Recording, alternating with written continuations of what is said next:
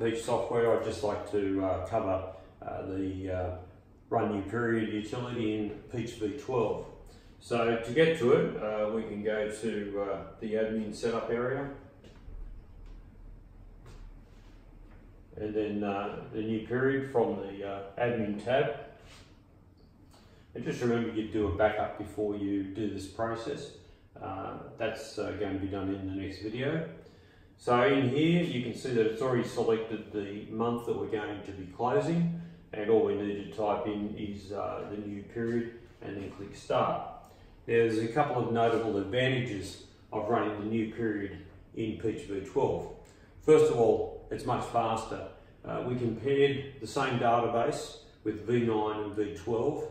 The V9 database took about 14 minutes to run a GenStats and a month end, whereas the GenStats is built into the V12 month end process, and the whole process took 4 minutes. So it's much faster. Another advantage is that you can run the new period from anywhere with an internet connection. So you could run it from home after hours if you wanted to, and then you can go in and run your statements from the prior month. So you can do it on a public holiday, or when you're not in and your staff are handling the store, you can do the month end yourself still remotely. Also, another advantage is you don't have to log out all the users. So the users can stay in the system.